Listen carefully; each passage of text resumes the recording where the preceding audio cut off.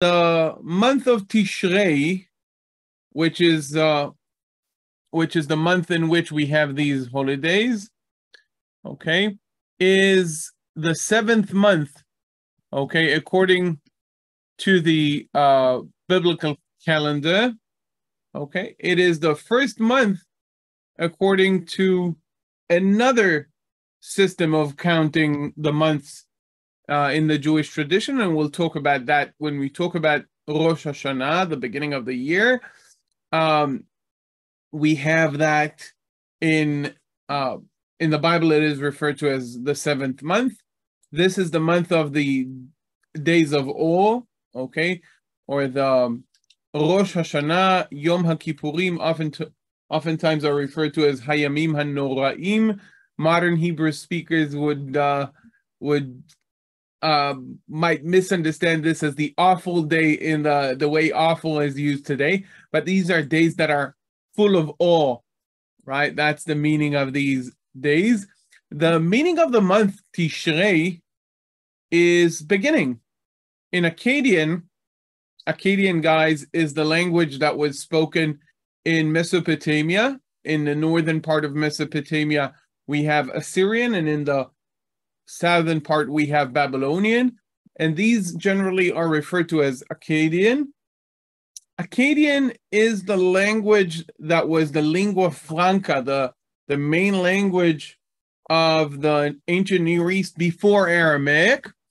And because the people who were exiled after the destruction of the first temple were exiled to the area of Mesopotamia, okay, they came back with the names that were Babylonian. I should say that the names of the months in the Bible itself, we have 3 different sets of referring to the months. One of them is indeed this Babylonian convention.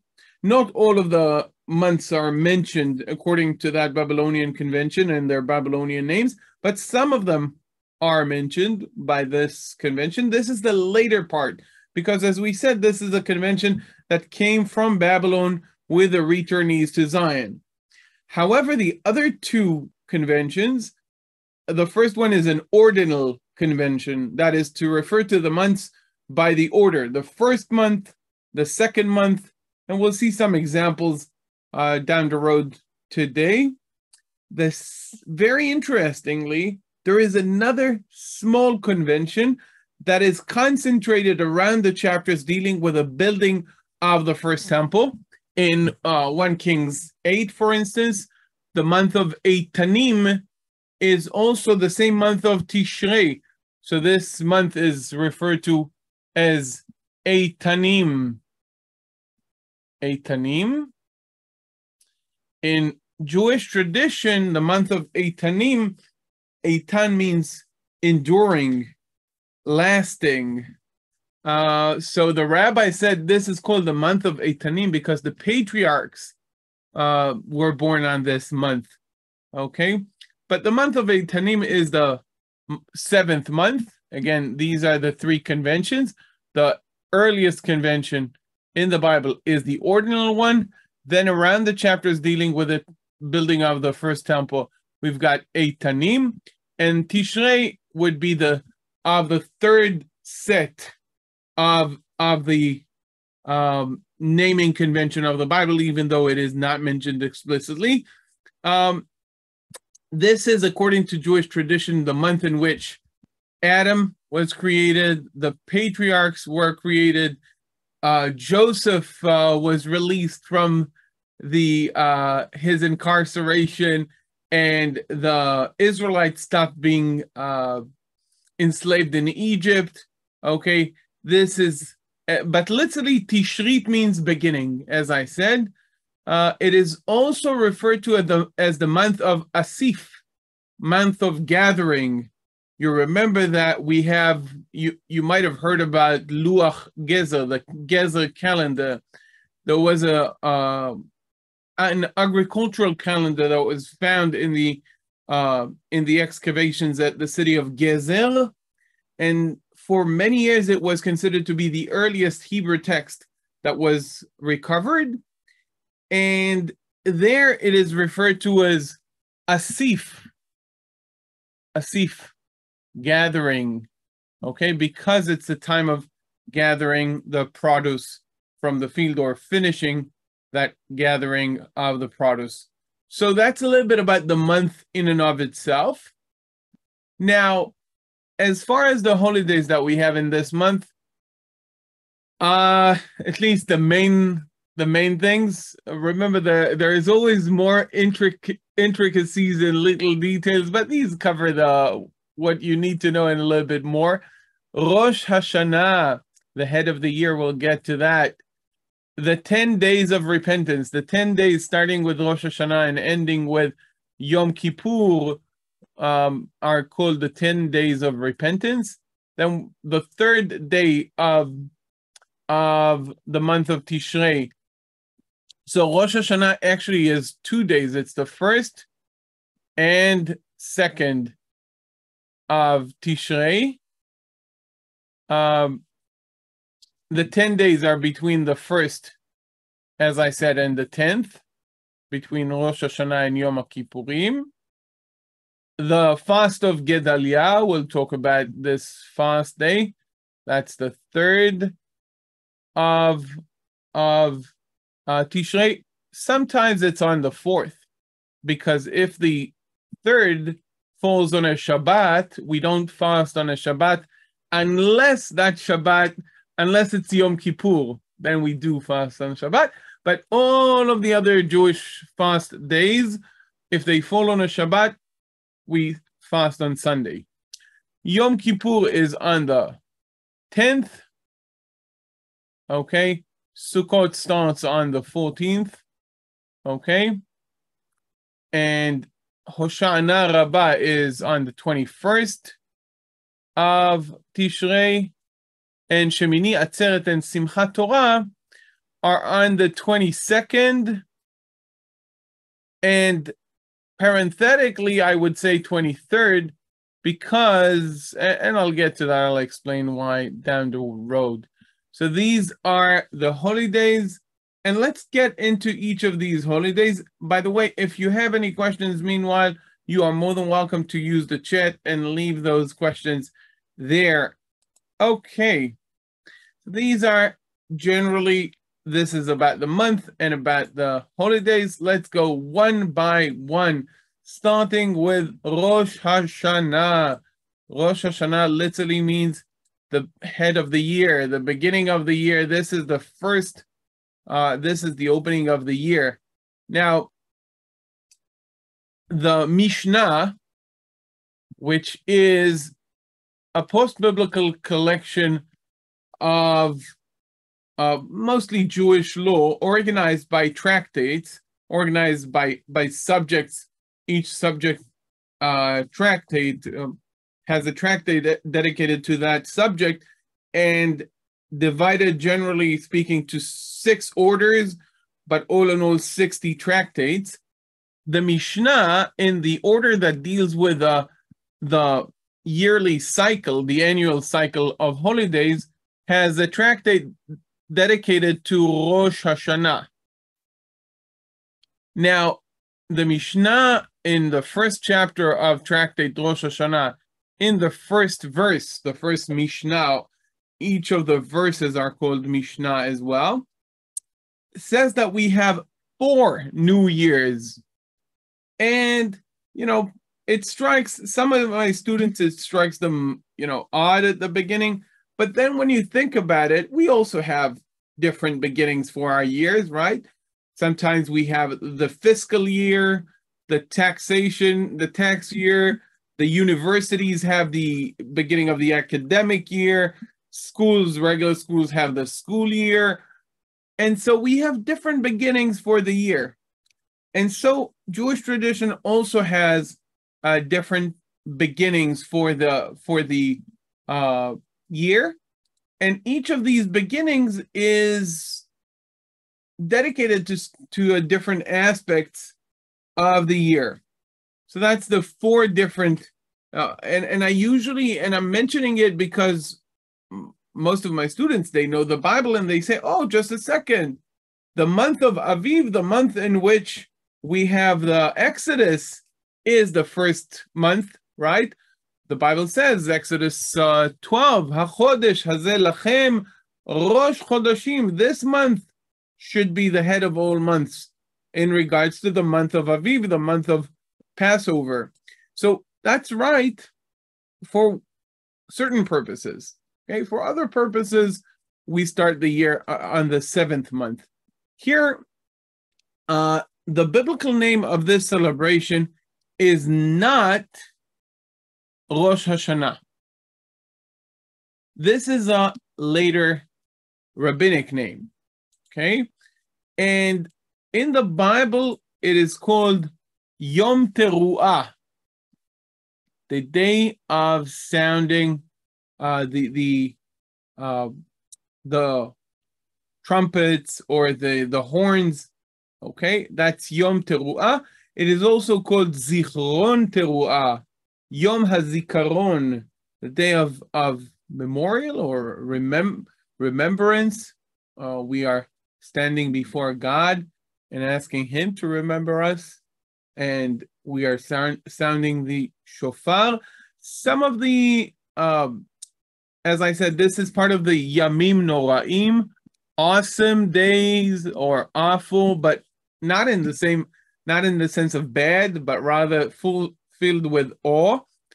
Some of the things we do on Rosh Hashanah traditionally, so we sound the shofar 100 times each day, okay?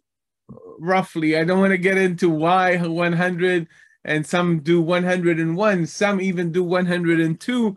I'm not getting into that, but generally 100 sounds. We eat apples dipped in honey, okay, because we want to have a very good year. We eat fish, sometimes the head of the fish, because we want to be the head and not the tail, okay? And we eat pomegranate and many other things by which we use for simanim, signs. Like, we don't think that by eating those things, something miraculous will happen, but rather they signify for us things. So for instance, the rimon, it has a crown, it's very nutritious, and it is filled with good small seeds that are very sweet. We say that even the people who are most simple and most not seemingly from the outside, don't have anything to do with commandments and with God, they are filled with good things like this pomegranate.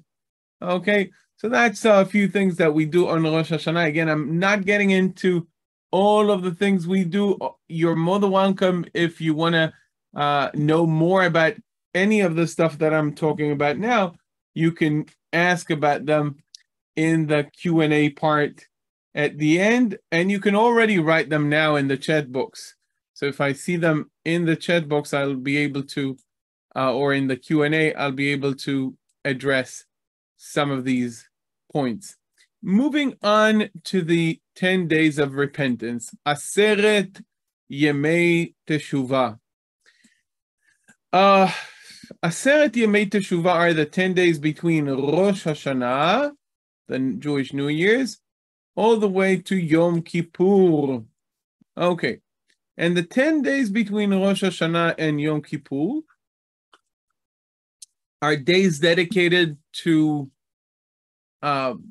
repentance, to thinking about what we've done, what we can do better, how we can be better. And this is the essence of the 10 days of Teshuvah, of repentance.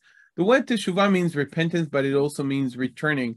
We are trying to return to an earlier stage, but not just in the simple sense of returning to the way I was before I sinned, but rather to a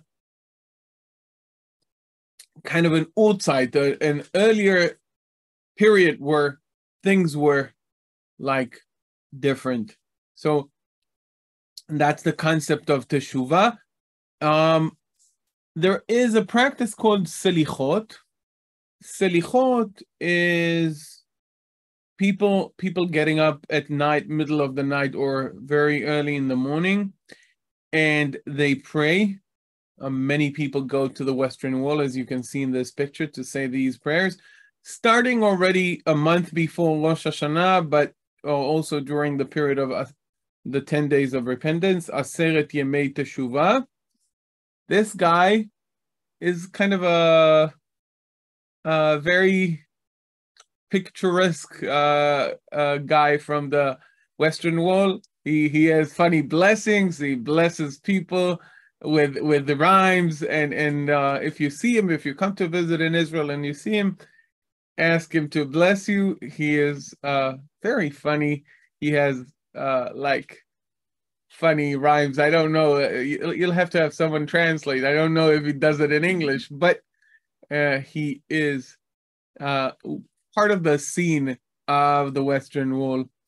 Okay, moving on to the Tzom Gedalia, the fast of Gedalia. So the fast of Gedalia is one of the minor fast days of Judaism. When I say minor fast days, I mean that it is not everybody fast on this day for two reasons, and we'll get to that. But I first want to talk about what is this fast commemorate?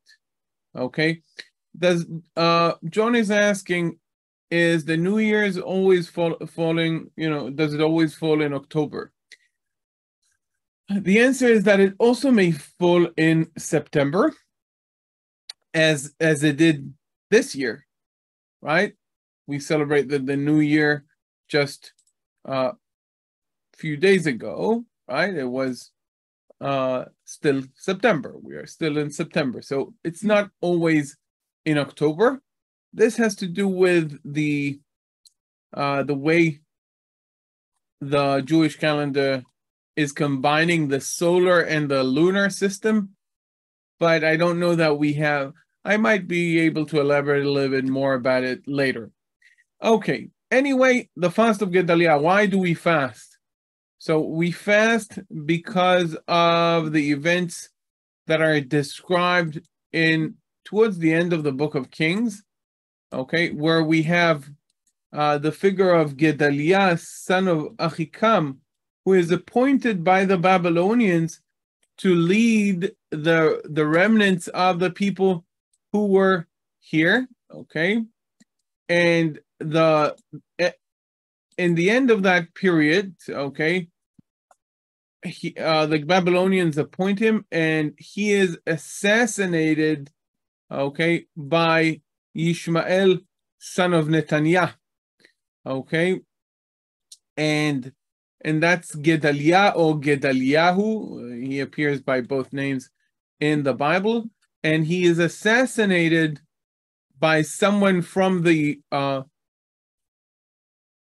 line of King David, because he thought that they should not appoint someone over the people, and by that was the last chord in the symphony of destruction that of the first temple in the kingdom of Judah. Okay, so after the destruction, they still had someone who was leading the remnant here, and when he was assassinated, the people fled to Egypt because they feared the Babylonian response. So I'll read the Hebrew here. Right.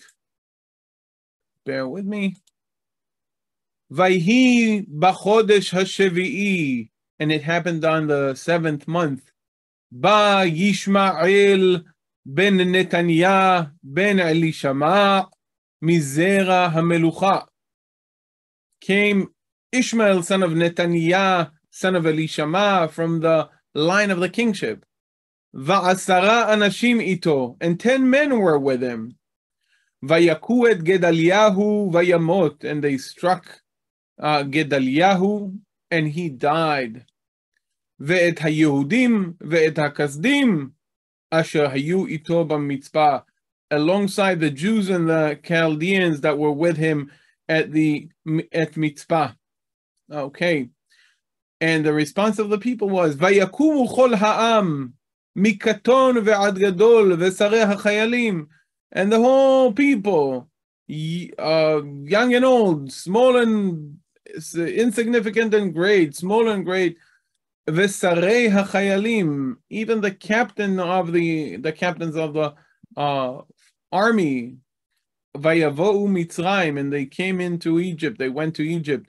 Ki yareu mipenei chasdim, for they feared the Babylonians, the Chaldeans, and that was the end of the destruction of the first temple. And so we have several fast days that are related to the destruction of the first temple, and this is the last part of that destruction. So that's the fast of Gedalia. I would just add two reservations that people have with this fast day. This is why they don't fast. First of all, today we do have an independent state. So people say, oh, by fasting, in a sense, we are being ungrateful to God, who has given us an independent state again. So reading Zechariah, who talks about these days becoming days of celebration, they say we should not fast, at least on these days, maybe even celebrate. But they say we should not fast, some people. Other people refuse to fast on this day because they say he was actually a culprit of the Babylonian. He was a collaborator with a foreign power. That was the Babylonians. So nationalistically, they observe him as an accomplice, and they don't have fast on the day he died. And the last point, you know that in 1995, in November of 95, 4th of November 1995, the Prime Minister of Israel, Yitzhak Rabin, was assassinated by a citizen, by a Jew here in Israel, Yigal Amir. Some people take that day to talk about political tolerance and to also mention what happened to Prime Minister Rabin, because this was the first political assassination in Jewish history, and so they take that fast day, which, as I said, is already commemorating a political assassination, and they associate the assassination of late Prime Minister Rabin in the same way. So that's a little bit about the fast of Gedalia. Moving on to Yom Kippur. I should again say that the biblical name of this day is not Yom Kippur. It is well known as Yom Kippur, but it's actually, in the Bible, it's called Yom HaKippurim. It's not a big difference, right? It's a masculine plural of the same thing. Yom Kippur or Yom HaKippurim, the day of covering, literally the 10th day of the 7th month. It's a day of atonement or covering, literally, and essentially it's the atonement of the high priest over the temple, over himself, over his fellow priests, and over the whole people. When you read those verses in Leviticus and in Numbers, when I say atonement or covering, it is essentially a purification of all kinds of sins, okay? In order for God to forgive the people, okay? That's the essence, the biblical essence of Yom HaKippurim, Day of Atonement. Before I read, guys, I add here a question. Let's see if you know who is this guy and why is he here. Okay, so that's a little bit riddle for you to identify and to answer, either in the chat or the Q&A, whatever. אך בעשור לחודש השביעי הזה, יום הכיפורים הוא, מקרא קודש יהיה לכם. Exactly on the 10th day of this month, of this 7th month, you can see the naming convention of the months that we've talked about, an ordinal convention. Yom HaKippurim hu. It is the Day of Atonement. Mikra Kodesh yihyeh lachem. It is a convocation of holiness. Okay, you call the people for a holiness purpose. Ve'initem et nafshotechem. You should humble, you should cause yourself to discomfort. Okay, we practice fast day. Vehikavtem ishel Adonai, you should present an offering, fire offering to the Lord. Now, I should say that besides the concept of fast, there are certain elements other than fasting that we don't do on Yom Kippur. We don't eat or drink, right? We don't have relations, okay? We don't have regular leather shoes. We don't wear leather shoes, okay? We don't anoint ourselves. Okay, these are mainly the things that are prohibited during the Day of Atonement. Okay, now a few things. So first of all, let's see if there are any answers. Yeah, Ron, very good. So Ron, I'm opening your microphone and you'll tell us who is this guy and why did I put him here? Go ahead, Ron. Unmute your mic. Okay. All right. Sandy Koufax. I know. I recognize the picture first of all, and only from the context of our class.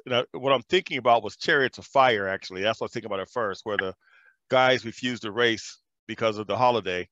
In this case, I think he refused to play because of the holiday. Right. Yeah. So I'm making a connection with actually a different event though from the Olympics from years ago. It was almost the same kind of a story though. Right, there are a few stories like that. Yeah. But I think Sandy Koufax is the famous among these stories. He was a Hall of Fame pitcher for his team, and he refused to play in game number 1 of the 1965 World Series. Again, funny, it's called the World Series. Nobody plays baseball, right? America. Yeah, but America, yeah. Right. Anyway, so he refused, and it was a very, very, big issue back then. And that's how he is remembered in like American life. A few things that are worth mentioning. Again, we can talk about each of these holidays for a very long time. This is a very famous picture by Maurizio Gottlieb, or Maurici Gottlieb in English, or Maurizio. He was a painter, and many of these are self-portrait. This is a portrait of Jews praying in the Day of Atonement in Yom Kippurim, in Yom Kippur. And when he wrote it, on this Torah scroll, this outer the outer garment of the Torah scroll that you do is dedicated for him after he is dead, and so he painted it and he dedicated this, to commemorate his memory while still alive. He also took several self-portraits of him. So this is him, this is him, this is him, and this is him in different stages of his life. He was, unfortunately, he took his own life. Yeah, he was a troubled individual, but a very gifted painter. In Israel, because people don't drive. Even those people who are not very religious, they respect this day. So the whole country, almost the whole country, has no cars. Jews, even non-observant Jews, do not use their cars during this time. So it is also known as the bicycle holidays. You can see kids riding their bicycles and people riding their bicycles on the main roads because nobody is driving, even if people who don't fast usually don't drive their cars.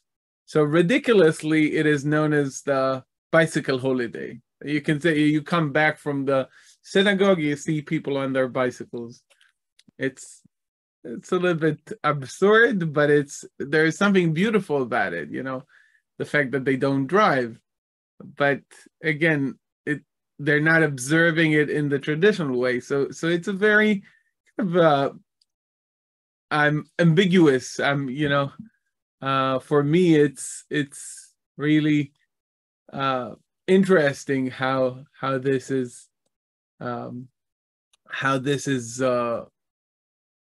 acting out. It's a special thing.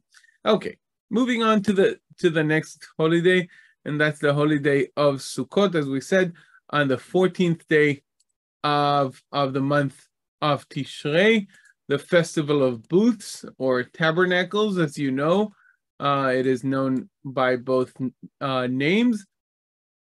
The biblical name is Sukkot, okay, and this is one of the three festivals.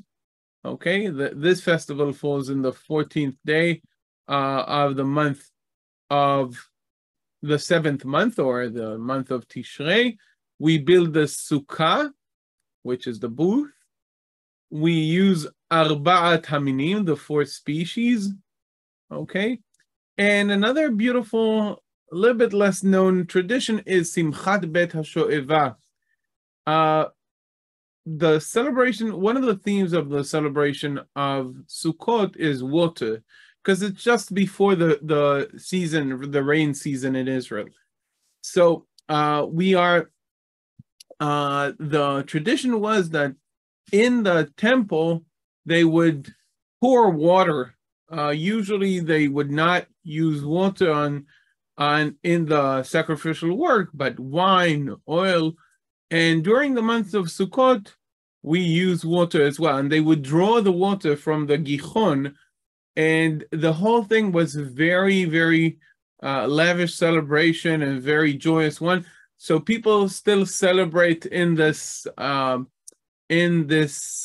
fashion every day during Sukkot. It's a really, really a very, very joyous holiday. Let's say people know about Hanukkah because it falls next to Christmas, but really the holiday in which the concept of celebration or festival or simcha is most stressed out is the holiday of Sukkot. The tradition is that Rabban Gamliel and Rabbi Shimon ben Gamliel, which were the ethnarchs, they were the leaders of the Jewish people, they would play with these fire sticks, and they would throw 8 of them, and they would juggle them all around. So that's a little bit about what we do in Sukkot. The celebration of Sukkot is mentioned in the Torah in 4 different places. We have them in Exodus, in Leviticus, and in Deuteronomy. Okay, essentially, it is considered to be the last festival, right? Because the festival of Passover is in the 1st month. Then we have the festival of weeks, which falls in the 3rd month. Okay, and the festival of Sukkot, of booths, which falls in the 3rd month. I'll read these verses which talk about some aspects of Sukkot. Okay, again, Basukot teshevu shiv'at yamim. In booth you shall dwell for 7 days. Kol ha'ezrach b'Yisrael yeshevu basukot. All autochthonic people who are native, okay, to Israel, which means all of the people in Israel shall dwell in booths. Lema'an yedeu dorotechem, so that your generations might know. Ki vasukot hoshavti et bnei Yisrael behotzi'i otam me'eretz Mitzrayim. For in booths I settled or let the Israelites dwell when I took them out of the land of Egypt. Ani Adonai Elohechem, I am the Lord your God, also known as the Chag HaAsif, the Festival of Gathering. We mentioned that the month is known as the month of gathering in the Gezer calendar. So Festival of Gathering or Ingathering or Harvest Festival, okay? But generally known as the Festival of Booths because of the Sukkot. The seventh day of the Festival of Sukkot is the last day of Sukkot, is also known in, again, post-biblical tradition as Hoshana Rabbah, the day of great deliverance supplication. It's a day where everybody take the willow branches and circle goes in circle inside the synagogues, commemorating a practice that was done in the temple. Again, there are many traditions, specifics, reasons. Just Hoshana, I'll just show you one. Hoshana. This Hoshana, right? Please deliver.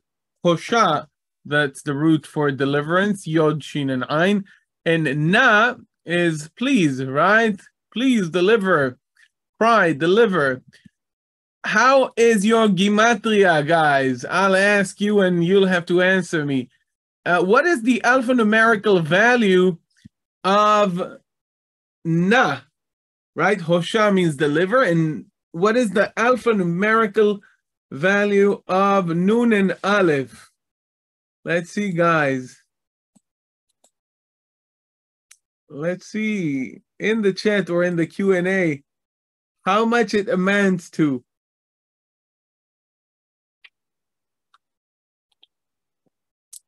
Don't be shy. Yes. Very good, John and Lynn. Almost at the same moment. So, Lynn, can you, I'll open your mic and you'll tell us the answer. John, you'll forgive me, but I have a strict policy of preferring women, because I believe in that. Yeah. So, Lynn, can you tell us what is the alphanumerical value of Na? Open the microphone.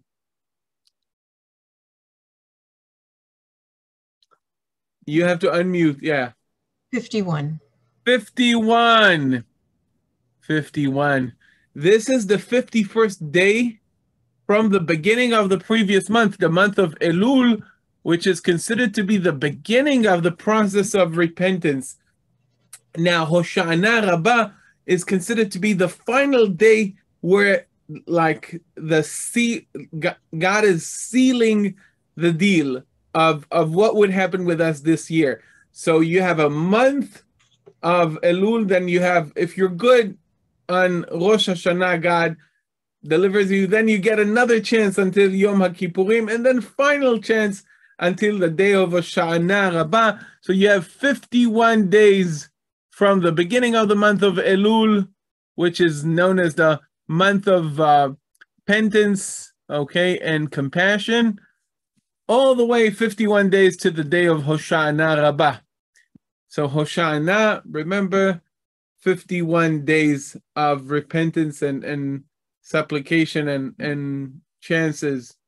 Okay, moving on to the last element before we move on to the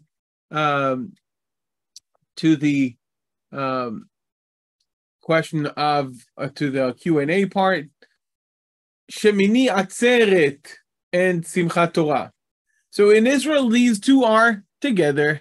Remember that I said when we went through the holidays, I said, oh, that's on the 21st, and this is on the 22nd, and also on the 23rd.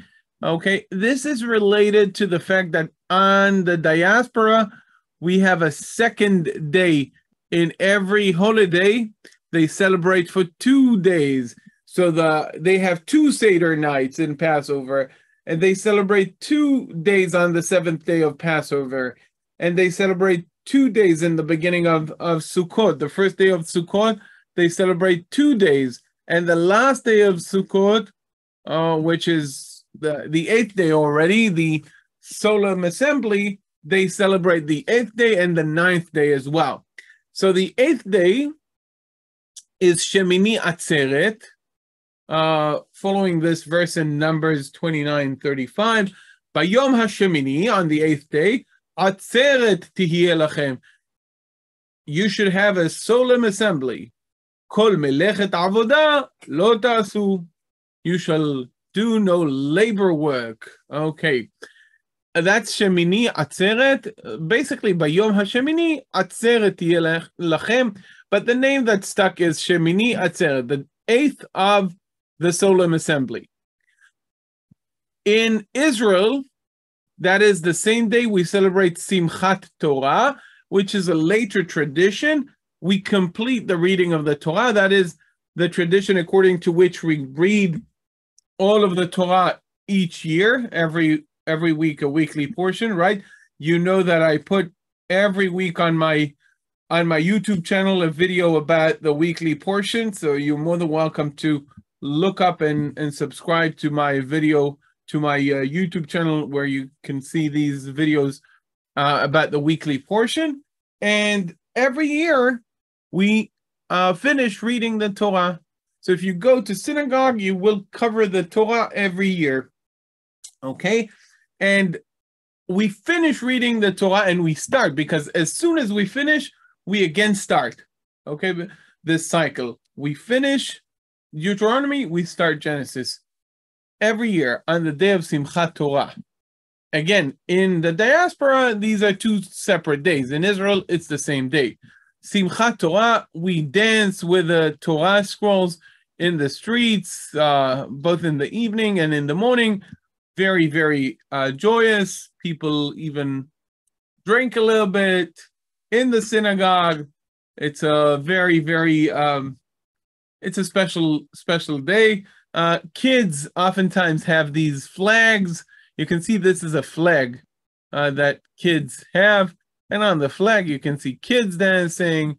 You can see people holding the Torah. Note what they say, that this is not a celebration of learning. We don't learn it so much, and we dance with it. We feel joyous with it when it is covered. When it is covered, it belongs to everybody the same way. You're not celebrating according to how much you know or how much you don't, but because it's yours, you feel connected to it. Okay, so it's the essential connection to the Torah that is celebrated, and not so much from the cognitive part, from how I know, how I learned it, but the fact that I belong to the Torah and the Torah belongs to me. That's the celebration. As I said, it's a post-biblical celebration. So that's a little bit about the month of Tishrei and the holidays of it. And we did it in 45 minutes. That's not bad. Now I am opening this to any of your questions. You want to know more about one of these holidays or anything? Just click the raise hand, or you have reactions. So I think there is a reaction button. You can click the raise hand or write or do anything, and I'll be more than happy to take your question. So, okay. Don, I'm opening it to, let's say, answer live. Okay. Very good. I'm answering this. I'm also opening your microphone to ask this question. And you know what? I'm promoting you to a panelist so we can see you. Okay. Oh, no, I don't think you need to be a panelist. So go ahead. Can you unmute the microphone and ask? I just wanted to know what was your favorite holiday and why, if you're comfortable sharing that, please. Sure. I love all of these holidays, but there is something about Simchat Torah that gets me going. It's a very joyous moment. People are a little bit more loose. I live in a small community, so everybody has to, you cannot like let others do the work. So everybody has to dance and sing and exhaust themselves. And I find myself, and I want to apologize in advance, and it's quite in advance because it's, as I said, it's on the 22nd of Tishrei, so it means it's about almost 3 weeks from now. I'll be probably Horus. I finished that holiday Horus, and it takes me a day or two to recover from that holiday. So there you go. It doesn't help that it's at the end of the holiday season. So if it were to be in the middle, I wouldn't have to teach right after, but what can I do? I obviously read the Torah in our synagogue, so I have to do that, and singing, a lot of dancing. I love the singing part, and I love dancing. I do both of them not so well, so but I don't suffer. It's only the people who have to hear me singing who suffer, and the people who have to see me dance who suffer. So I enjoy. My kids are embarrassed. Then the other people in the synagogue might suffer. I don't know, but I love it. Yes, John, go ahead. Yeah, I was curious. So what do Jews who are not religious do with celebrating the arguably religious holidays? Okay, that is an excellent question. You say, oh, just a second. If you're not religious, why would you celebrate a religious holiday? Here comes the difference between Judaism and arguably, again, I think the comparison that is relevant for most of us here as Judaism and Christianity. Judaism is not just a religion. Judaism is a national identity, an ethnic identity, and not just a religious identity. It's a little bit like, again, I know it's a bad example, but think about people in America who are not necessarily Christians celebrating some Christian themes of certain holidays. Because there is at a certain point a kind of a conflation of religion or religiously originated celebrations and practices and life and identity that is national. In the case of Judaism, it is really ingrained in Judaism, this ethnic / cultural / genetic / it's not just a religion. That's the point of Judaism. So a person can say, I'm an atheist Jew, for instance. I know it's ridiculous, right? Because but there are people, and they don't feel they're not Jewish. Someone said that in Judaism you can believe in one God or less, and I'm not advocating that, but I'm saying that the identity of Jews is not predicated just on their religious views. So they might view themselves wholeheartedly Jewish, but non-religious. While I don't know if it could work for Christianity, for instance. Again, I'm not an expert on Christianity, but in Judaism, it is very common. So you can see all of this kind of the bicycles on the Day of Atonement. You don't go to synagogue necessarily. You don't observe it. you might fast some of it, or just as part of our heritage. You say to yourself, oh, my ancestors did it for so long. I'm proud of my heritage, so I respect it. I think that this is, for instance, Benjamin Netanyahu is a good example.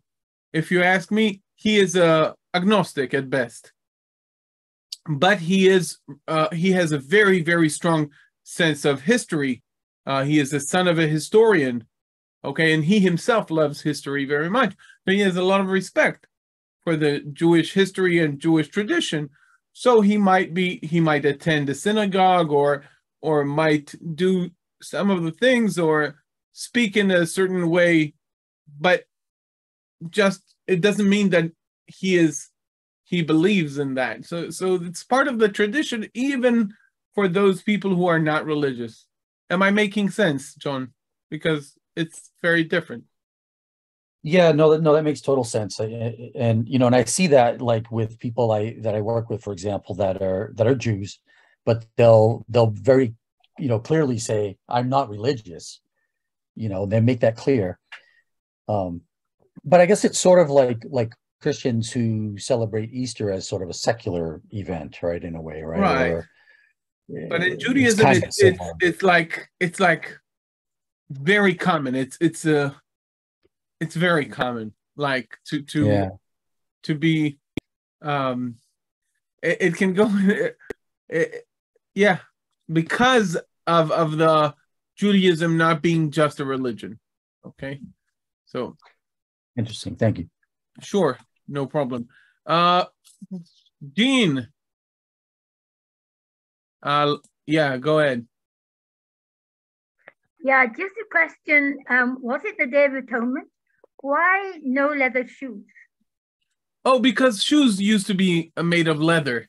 And so when I said no leather shoes, at the point when that was decided, it was no shoes, basically. Now, today, almost none of the shoes, all of the most comfortable shoes are not made of leather. So some people say, and that's a very interesting question, because some people say, listen, the decision was no leather shoes, so every other shoe goes, and all of the most comfortable shoes that you can have are today completely they're vegan, they're all kinds of polymers, no leather. But some people say, oh, they meant that you won't be comfortable. Okay, so you should not stick to the no leather, but understand, don't be comfortable. Don't have other shoes, right? Okay, thank you. That's the point. As you understand, every detail here has elaborate discussions behind it. Thank you. Sure, my pleasure. Frank.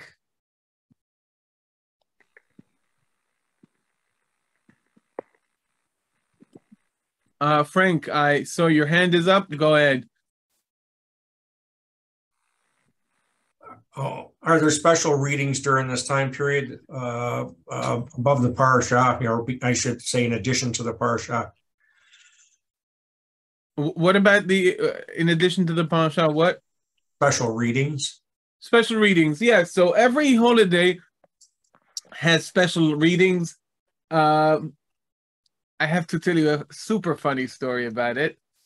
Every holiday has a special reading. For instance, on Rosh Hashanah, we read about the birth of Isaac, and then we read the story of the Akedah, the binding of Isaac, commonly known as the sacrifice of Isaac. On the Day of Atonement, we read Leviticus 18, Leviticus 20. We read the story of what was in the temple. We read in all of these high holidays. We also read about what would be sacrificed on that day in the temple, and so forth and so on. There are various specific readings for each of the holidays. On the, No, I'm not telling that story. Even though it's a funny story, I don't want it to be misunderstood, so I'm skipping that story. You'll forgive me, guys. Too late. You're on the stage. Maybe another day, another time. Okay, I see that there are. Okay, so James, he wasn't a rabbi. He was a painter. He was a painter, Maurizio Gottlieb. He was a famous painter. I'm not telling you anything that is not out there. Yes. Ron, I'm opening. Okay. Yeah, okay, so it's just not a question. Not a question. The Levites in the temple were barefoot. That is correct, Maureen. How long is the fast? So there are two fasts that I've mentioned. I've mentioned the fast of Gedalia, which is from sunrise till sunset. This week it was about 14 hours because like it was 14. In the case of the Day of Atonement, it's 25 hours roughly. That's how long the fast is. Any other questions? John, I see your hand is up. Do you still have a question? Go ahead. Oh, sorry, I forgot to put it down. Sorry about that. Mm-hmm. Right. Any other questions? Don't be shy. John. Actually, I do have a question as well. It's one I'm just curious about. What is the significance of the yarmulke that you wear? Okay, so yes, it's a good question. Yarmulke is not a commandment. Okay, you'll take your Bible, you'll read it cover to cover. You even like take the pages like that upside down. You won't find a yarmulke. Okay, so let's make it clear. In the Babylonian Talmud, when a certain rabbi is told about a very important, a very smart young rabbi, he meets him and he asks him, how come you don't have a head covering? And that head covering was probably something that was practiced by married men. And he's actually asking him, how come you're not married yet? Okay, because being married was very important, not living, as a bachelor. And it was probably something that was, as I said, practiced by married men. Over the time, it became to be a standard for all men. And then in extension, it has explanations. I remember that there is someone above me, right? It reminds me of that. But that's the history of the yarmulke. Then also, it might have been something that Jews were forced to wear. You can see that like the pointy medieval depictions of a special Jew hat that they were forced to wear in some places in Europe. But that's the story of the yarmulke. Again, what I'm telling you, you probably won't hear elsewhere. If you ask people, they would probably give you the line of, oh, it reminds me that there is God above me, which is good, but it's not the historical story behind it. It almost sounds like it was sort of like the ring that we wear today, right? For married back in the original day, kind of. Right. It's a head covering. I don't know if it's exactly like the ring. I'm sure the ring also has a very interesting story. Again, I know in Judaism women wear a ring. Men also, I have a ring, but I think it's more like for the same reasons that non-Jewish men have rings. Again, not a lot of jewelry, only the wedding ring. And even wedding ring, by the way, if we're already talking about the celebrations of the Tishrei, the holidays of the month of Tishrei, it is a custom that women or men don't have gold jewelries on the Day of Atonement, not to remind the sin of the golden calf. Okay, the Day of Atonement is part of the process of atoning for that sin as well. So a little bit about, the ring and how it's related to Yom Kippurim as well. Cool. Sure. Any other questions? Okay. Okay. So don't be shy. If you have any, you're more than welcome to click the raise hand. You have reactions and you can find the raise hand. Okay. I think you should address that to the to other people. I'm not an expert on the Pope. Betsy's asking why the Pope has a yarmulke. Not just the Pope, all the cardinals as well. They have a. My father told me a story. He once flew to I think it was Africa, somewhere maybe Nigeria, and someone saw that my father had a yarmulke, and he asked him, where is your diocese? You know, where are you serving as a clergyman? He mistook his yarmulke as a like Catholic like head covering. I don't know how they call theirs. If there is anyone who has insight as to the question, why do cardinals have this yarmulke? I'm sure Professor Google knows. I don't know. Yeah. Okay, guys. So thank you very much for coming and listening. I hope you learned about the holidays. It was interesting. It was enriching. And keep in touch. And thank you. And if there are no other questions, by the way, on the Day of Atonement, we read the story of Jonah, which again, the last group for now, starting to read the story of Jonah, will start on the 20th of October, which would be 21st Israeli time, or 20th.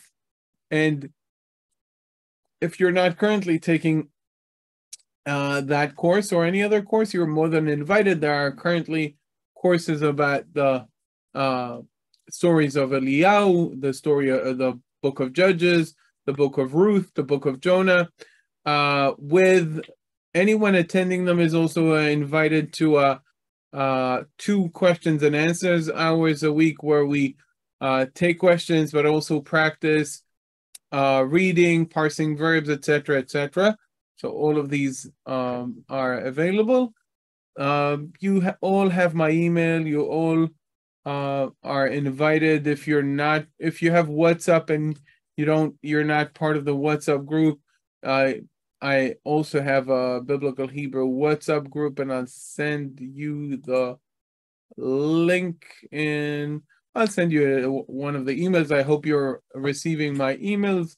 Again, YouTube channel, everything, all of those outlets to Biblical Hebrew that I can. And thank you. And I'll see you either tonight, some of you, or over the month, or next time. Okay, guys, thank you. Thank you for coming. Thank you, Nathaniel. Sure, it's my pleasure. Bye-bye, guys.